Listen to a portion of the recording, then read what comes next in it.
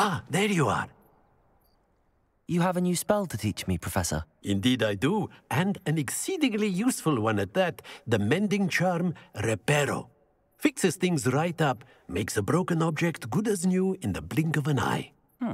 It seems as if that might come in handy. More frequently than one would imagine. As Professor Weasley mentioned, I am not the only one who will be teaching you spells outside of class in an effort to catch you up with your peers.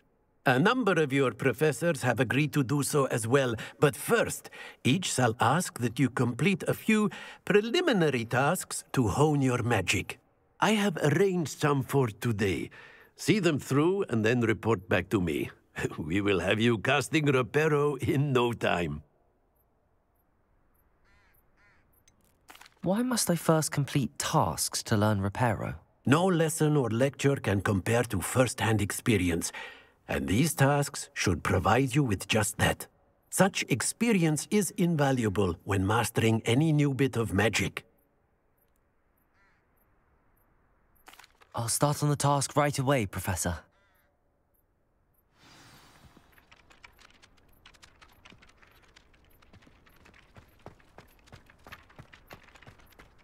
This is the right area. I wonder where the flying page is.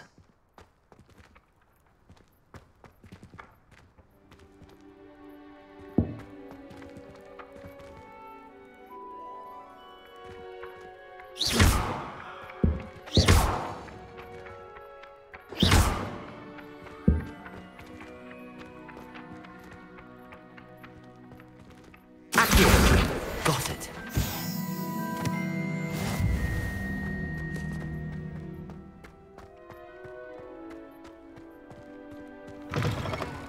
A flying page must be around here somewhere.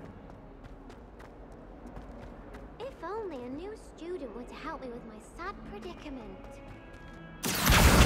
Brilliant.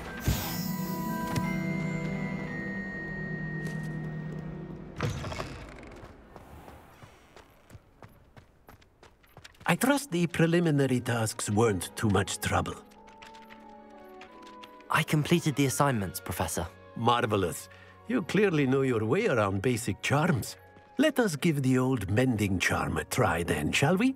Remember to be deliberate in your enunciation and movements. I want to see some vigor. Now, wand at the ready. Yes, sir.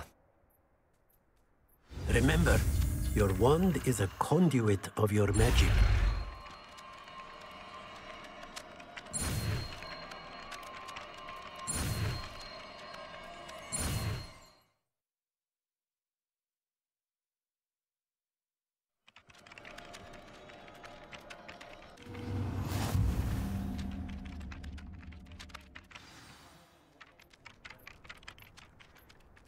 That's it! Very good.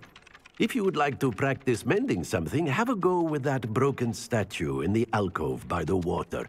It allegedly symbolized heartbreak.